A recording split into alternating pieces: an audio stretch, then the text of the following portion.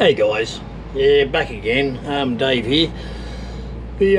What I'm going to do today is I'm going to bring you down underneath my van and give you a bit of a look around under the van. Underneath the van, JB have actually covered a lot of the pipes. However, they have left a few hoses unprotected. So what I'm going to do today is get some pool noodle and put over them and zip tie them up.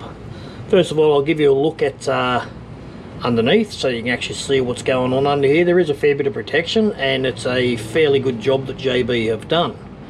Righto, so I'll start at the back of the van and work my way forward.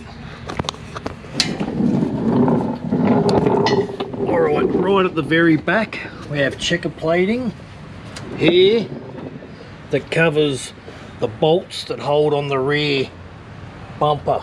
Then we have checker plating that covers the water tanks. If you look up in under the water tanks, you'll see the hoses to the water tanks, and JB have covered them with some sort of piping. Now you can see a lot of other hoses and connections that aren't actually covered. These ones all in here.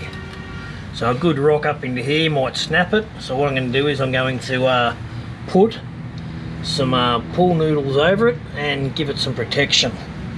Alright, looking along here, here's the gas tank, which is covered by checker plating as well. Some more hoses up under here and pipes. As we move down under further, right, you can see this checker plating that's covering the air tank. Got some hoses up here.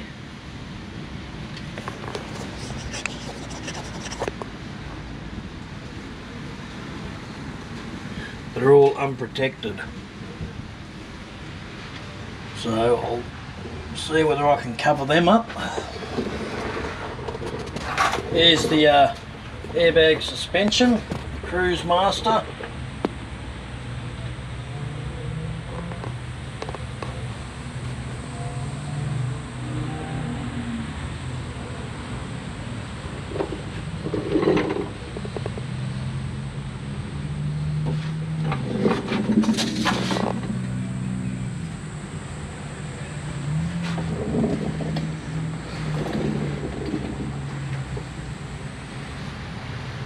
Pretty nifty gear. Right, coming along, there's some more wires and lots of tubing that will also need covering up. Coming up the front, there is plenty of it.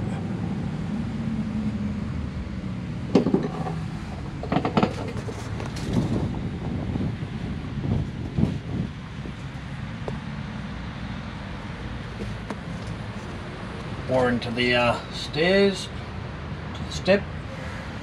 What I do like is this hard plasticky stuff that they've put underneath the van. My last one didn't have that. This van does. The two front water tanks are also protected by checker plate.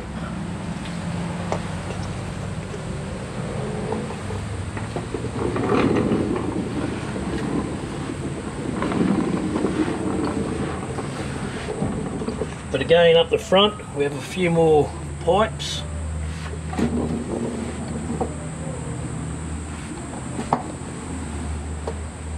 That are unprotected. Won't hurt to cover them up.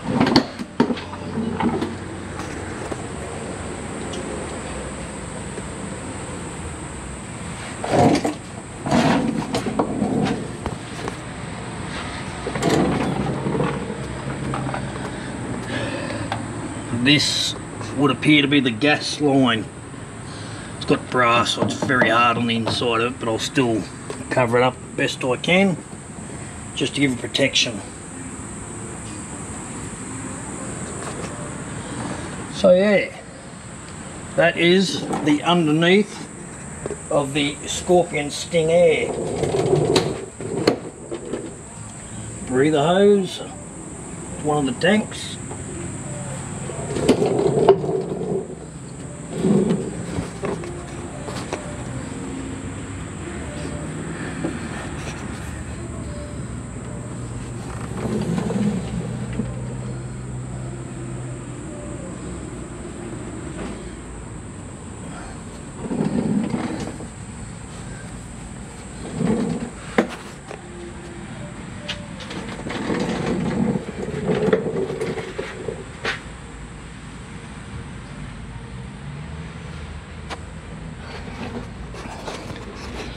Alright, so now I'll do a little bit of measuring. I'll grab my pool noodles.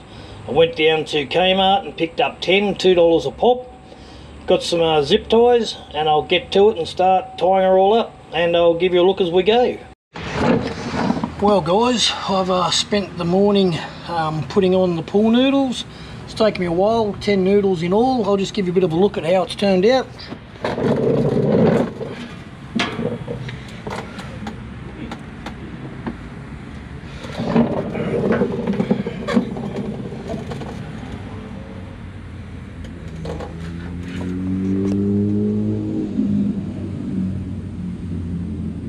I've covered most of them to the best of my ability.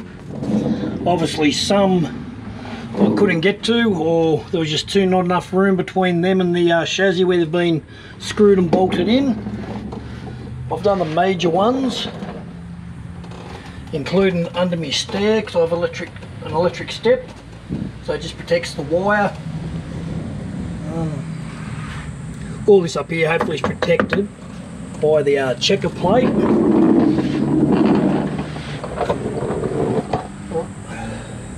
I've done my gas lines, which goes through here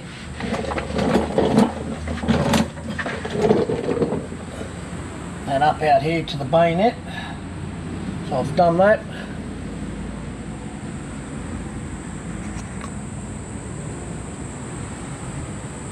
And also up there where it comes out of the front box where the gas cylinders are. So yeah, hopefully that will get me out of trouble on stony roads, like on our way to Birdsville. Well, just a simple fix, $2 per noodle from the Kmart, a few zip ties,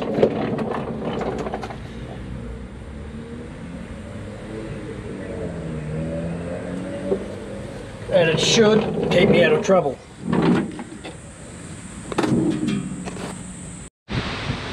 Anyway guys, hopefully that helps you. As I said, I don't know everything. I'm just trialling things as I go. If you have any questions, put them down below, send them to me either on Facebook Messenger or here on YouTube. If you haven't subscribed, please subscribe, it just helps the channel out. We've already hit 164 subs in just over 4 weeks, so yeah, it's going pretty well. And just before I go, earlier this morning there was a tap on my door. My plumber has a really weird sense of humour. Catches.